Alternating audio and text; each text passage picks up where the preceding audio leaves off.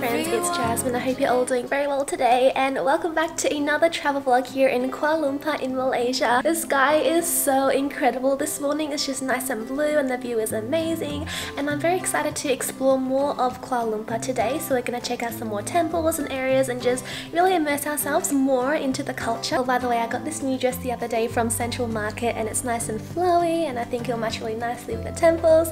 Love it! So I've arrived here at Thean Hou now, or the Thean Hou Temple. I actually came around an hour and a half ago and I just spent the whole time taking photos. It's just one of the most beautiful and incredible temples I've ever visited, and I don't really like comparing at all, and I have visited a lot of temples in the past. I think every temple is beautiful and unique in its own way, but this one is out of this world. It's just incredible, so serene, so beautiful and divine. You immediately notice all the lanterns at the top and it's just so, I don't know how else to describe it other than beautiful, and this is really a place you've got to come and see for yourself. So the Thean Hou was built in 1894 and is one of the largest and oldest temples in Southeast Asia, and it is dedicated to the Chinese sea goddess, who is also called Mazu, or also known as Thean Hou, which is what this temple is named after. And there are elements of Taoism, Confucianism, Buddhism here, so people of all religions come to pray here, and they also come here to worship Guan Yin, who is the goddess of mercy. And I know Guan Yin since I was a little child from watching 西游记. Let me know if you've watched that too. But yeah, when you come here, it really feels like you've just completely stepped into China, and it's just amazing how in different areas of Kuala Lumpur it feels like you're stepping into China and then you're stepping into India. There's just an abundance of cultures here. It is amazing. That's something I've truly fallen in love with about Kuala Lumpur. And then when you walk along the sides, you have a 360 view of Kuala Lumpur, and it's, like I said, a beautiful day. It's a blue sky. It just contrasts so nicely with the red color as well. Wow. I definitely recommend that if you come here, you come early in the morning so you avoid the heat, because it is definitely getting very hot now. I absolutely love this architecture. It just brings me so much joy. Like, I'm honestly just so happy right now just walking along here. So much appreciation. I love how they have Chinese written on the pillars as well, and this one says 珍惜生存 something something. I can't really read the rest. Oh, actually, Hu A is at the bottom as well, so it's something about cherishing life and love. Something that travel has taught me is that regardless of our differences in beliefs and religions, we can still embrace and learn from each other and have an open heart. We are human beings rooted in love, and when we come to understand our oneness and accept the diversity of this world, seeing our differences not as things that separate us but bring us together, that is what will transform us and create more love and peace.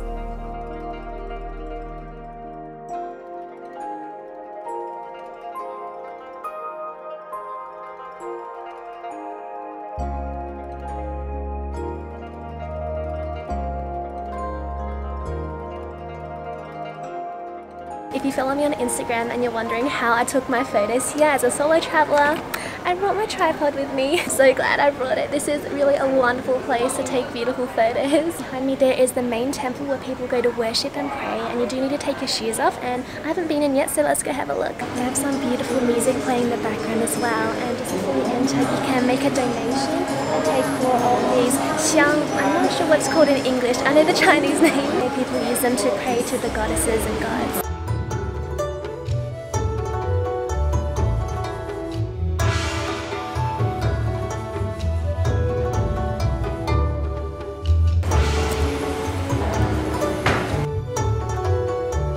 Tried to burn the xiang, but I for some reason couldn't.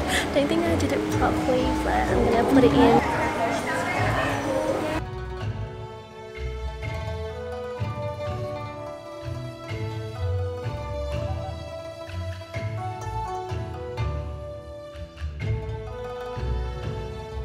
So behind me there is the Chinese sea goddess Thean Hou, and for some reason when I'm just in this temple I feel so at ease, like everything is okay. It's It's a really special feeling in here. I just joined in and I said a little prayer inside for all my family. A lot of you have been asking about any religion that I have, and I did grow up Catholic, but now I don't give myself a label, and I'm not saying anything about religion right now, but I just truly believe that the core of everything, all faiths belief, is truly love. So when we love and accept each other, that's key. Another thing I love about solo traveling is that you can spend as much time as you want, anywhere you want, and create your own itinerary. So I've spent a while here, so let's move on to the next place now.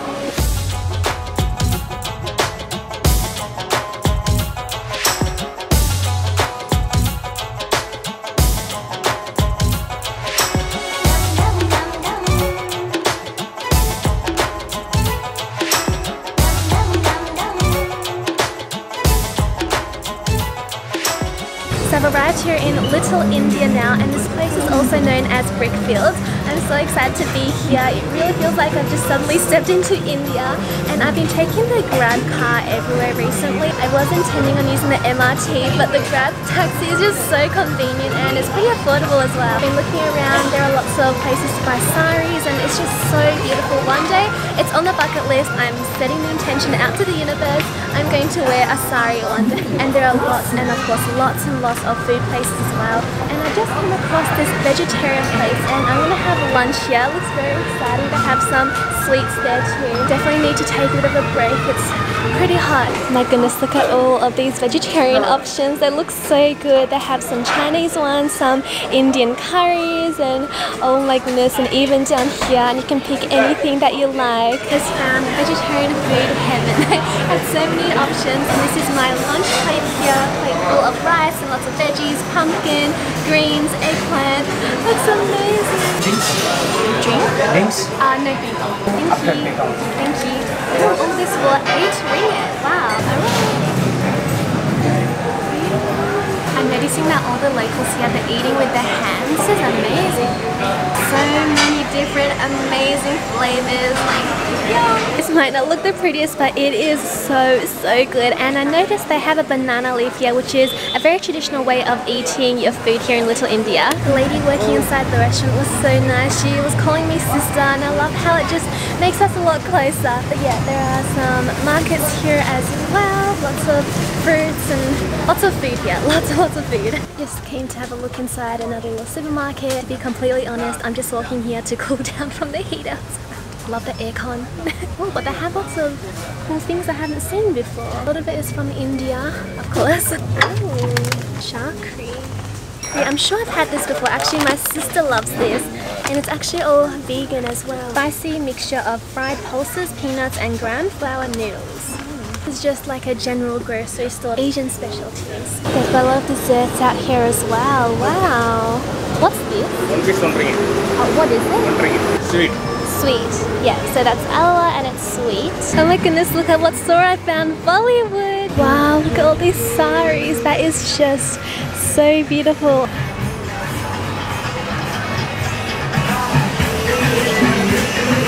And you see the sky, you see the cloud, you see the Chinese culture there, you see the village. You can go to Cameron Highlands. Oh yes, I've heard of that. So do you speak Chinese then? Yes, I speak Mandarin, I speak Cantonese, I speak Hakka, Wow. I speak Hokkien. Really? Yes. Wow. And Malay?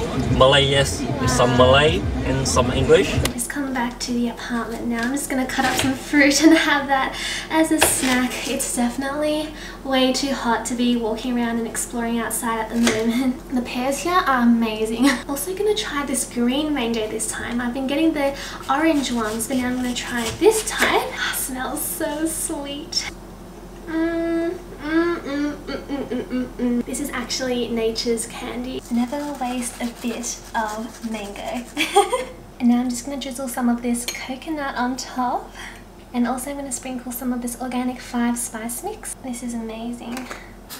This is such an amazing combo. This spice mix is actually made by an Ayurvedic practitioner from Australia. I'm definitely getting more interested into different spices and their healing properties. Before I came back via Grab again, and my driver was so nice, and honestly throughout my whole travel so far I have only come across kind people. Truly most people, like 99% of people are kind. I think all beings are, maybe just sometimes the ego gets in the way. Like 99% of people have good intentions. You just need to have an open heart when you travel and not just believe all the negative stories that you hear. And sure, it's important to be wary of these things. When you travel, you have to experience things for yourself. So yeah, he was telling me about secret places that only the locals know about, places I can visit. He was so nice. And also, while I was at Little India, a monk came up to me and he suddenly offered 4 books to me and said I could just choose any, and if I wanted I could give a donation. And they were all like spirituality books, like yoga, meditation. It was like perfect divine timing, and I really believe that every time something like this happens to me, when I'm offered a book or something, it's always the universe sending me a message. And I just listened to my intuition and I chose this one on meditation, and I was having a look at it and it's so interesting. It's like a nice little nighttime read before I go to bed. And actually, speaking of meditation, this morning at the Thean Hou Temple, it really was like I was in a state of meditation. And you know, meditation doesn't just have to be sitting down, and I always advocate and encourage you to meditate, but it also to me includes doing things that you love and you're really immersed in. Like for me, when I'm taking photos or videography or speaking my truth, like right now is even like a meditation for me because I'm doing what I love. And I shared yesterday on my Instagram actually that I wasn't really feeling my best. I was in a bit of a funk, and you know, I'm just human, we're all human, and it's so important to embrace that and give yourself permission to feel everything. Perfectly normal to experience these negative feelings, and I do too, but I just don't give it power and I allow it to pass. And I see these negative feelings, such as feeling a little bit confused or down, as teachers. Like, where do I need to improve on? Do I need to pay more attention to in my life, and what can I do now to raise my vibration again? But I just let it pass yesterday, and when I just shared it on my Instagram, I did not expect so many of you, or just your responses, so many of you resonated. And that's why I'm always vulnerable to share my true feelings and experiences with you. I don't just always want to be perfect, there's no such thing. I have a lot of happy moments, I've been really happy when I'm traveling, but I still feel low sometimes, and even for no reason, and that's totally okay. But yeah, when I just go back into a state of meditation, I meditated last night as well, it really helped me to feel better, and I feel a lot better today, that's for sure. And especially after that conversation with my Grab driver, he just really lifted my mood. But yeah, that is today's little insight. Give yourself permission to be human. I actually made a whole podcast episode called Give Yourself Permission. I can leave that link in the description box below. I really hope that you give that a listen. Oh, actually also, as for meditation, dancing for me is like meditation too. I've been sharing more of that on my Instagram and just being radically confident, unapologetic about it. And when I just listen to music that makes me feel really good, I just dance to it and it instantly raises my vibration. If you have also been asking about my favorite songs and music that I listen to, so I finally made a Spotify playlist for you. I'll leave the link in the description box down below as well, so you can check it out. I've arrived here now at Jalan Alor, the street night market. It's not technically night at the moment. I guess this is still considered early since it's only around 5:30. I think more people will come out around 6 p.m. So yeah, things are just heating up now. It's known for the most popular hawker stalls and street food, so I'm excited to see what I can find. I can see lots of fruit stalls.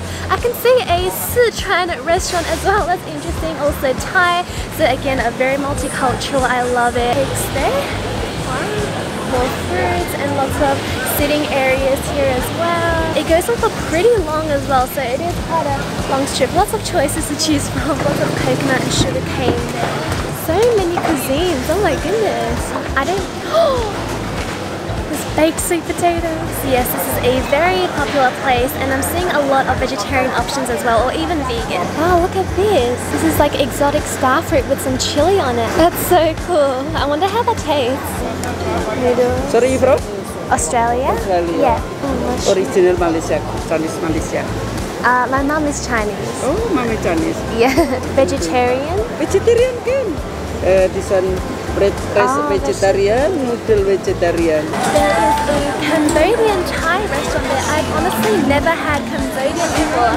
They have like some spring rolls. It looks so interesting. I could smell the chestnut smell. I can really smell it. Do these skewer things as well and just choose whatever skewers you like and boil it. Ooh, they have dim sum.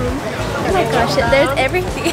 Really don't know which ways to choose. They have not only stalls like this, but also restaurants everywhere as well. Of course, they have the more nourishing things like juices and fruits, and they have more fried things. And of course, while I advocate for choosing what is most nourishing for your body, it's okay to just choose what you feel like as well without any restriction. I found some food now and I'm so excited, and this is a very traditional Malay dinner. So I ordered some mixed vegetables with a fried egg and omelette and some rice, of course. And for me, I think this experience coming to Jalan Alor is more just to experience and appreciate how food is appreciated here in Kuala Lumpur. It's just so interesting to see the celebration of food in different cities of the world. It's thinking very basic, but I love it.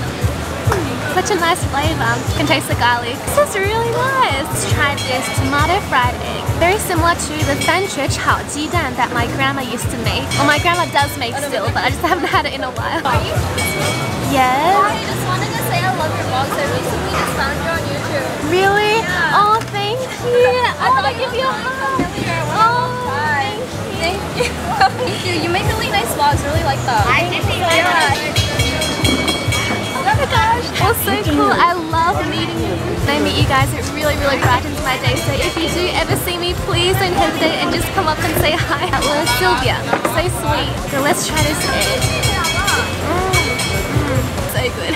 I don't even know how else to describe it. And if you're wondering, this restaurant that I'm eating at is called Yen Restaurant. I think the best way to describe this meal is very much like a home-cooked, really nice and warming meal. Malaysian meal. Not gonna lie, a bird literally just pooped onto my head. It happens, it actually does. It's getting super busy now. They've laid out even more tables here. No, thank you. Yeah, Thai food. So many have same. Here chili crab, pata prawn. Thank you. With the seafood, with the barbecue seafood. So many have. Thank you. So I mentioned this in the previous vlog, but every day I really do need to practice my boundaries, because as you just saw, people are just coming to you everywhere and asking you to go to their store, their restaurant. Definitely have boundaries. This is one of the greatest lessons I came here to learn. I'm still improving on it, and I get to share the journey with you.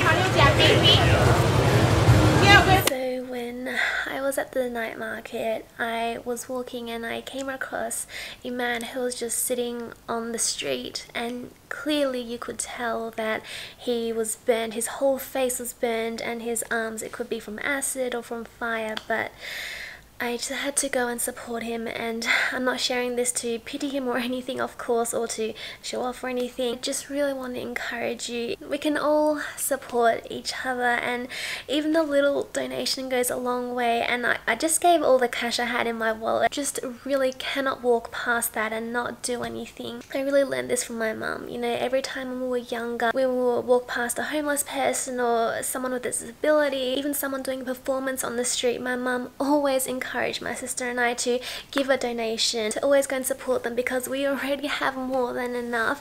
And yeah, it was just humbling. It reminded me to be grateful that I have a working hand and I have fingers, I have eyes to see with. So if this can encourage you to, next time if you see someone like that, to just give them something, that would really mean so much. And that really touched me today. But aside from that, I really enjoyed visiting the street market, and I hope that you enjoyed today's video as well, that it inspired you to come visit Kuala Lumpur and maybe opened your eyes to more cultures and just appreciating the diversity of this world. There really is just something about Kuala Lumpur that's amazing. So if you like this video, do give it a thumbs up so I know I'd really appreciate it, and subscribe if you haven't yet joined our beautiful community, and I will see you in the next video. Remember that you are always so worthy. You are incredible. You are amazing. I believe in you, so no matter what your dream is, always believe in yourself. See you in the next video.